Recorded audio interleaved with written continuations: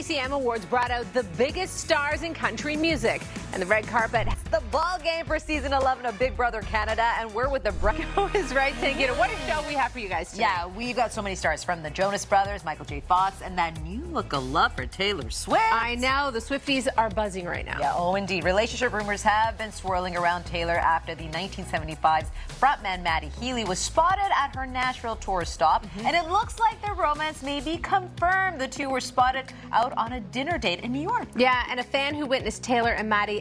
Okay, we need to switch gears now to the alarming allegations surrounding country singer Jimmy Allen. Yeah, he is dealing with some serious fallout tonight after news broke of accusations being leveled against the singer. A warning, this story is disturbing.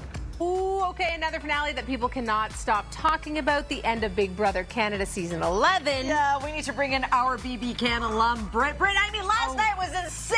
I mean, Ty, Claudia made a mistake. Like, there's so much. It was so intense. Like, I was shocked. Yeah. I could not believe that she brought him to the end. She made a mistake. I mean, there were decisions that were made. But listen, tonight, I know you love a good rom-com. I do. When it comes to casting two stars for the leads, yes.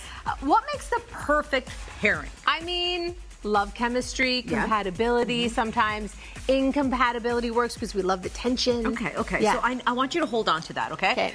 Do I have a pairing for you? Okay. John Travolta and Katherine Heigl have been cast in a new rom-com called That's Amore. All right. How are you feeling at this moment? A lot of feelings. Listen, if I was casting, I don't know that I would have put those two together. You said like compatibility. Let's bring in Brittany. I mean, John Travolta's a legend. Yes. And Katherine Heigl is like so. Jonas Brothers are in a whole new era. Call it the grown-up glow-up. We're in the glow-up phase. We're glowing up. That's right. Everything up. Now, as husbands and fathers, the brothers are letting all of life's new joys. Today, they were rising stars.